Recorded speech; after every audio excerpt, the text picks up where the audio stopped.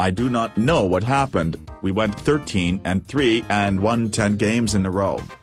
And be a grand total of one team with a winning record. You beat nobody all year. He just did not seem like the Peyton Manning we have seen all year.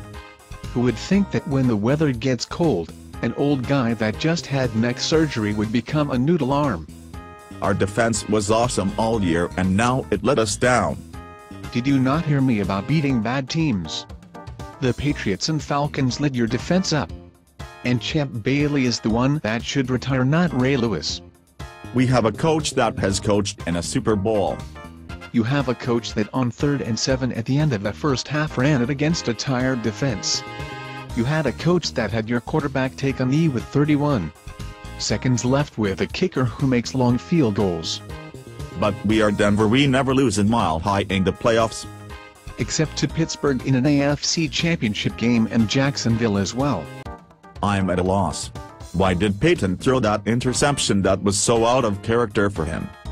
Yes, he never throws interceptions at the wrong time, except in the Super Bowl against the Saints, almost every playoff game against New England. Hell, just for kicks, watch the Tennessee-Florida series when he played there. It will be better next year. Because nothing will change. Bingo.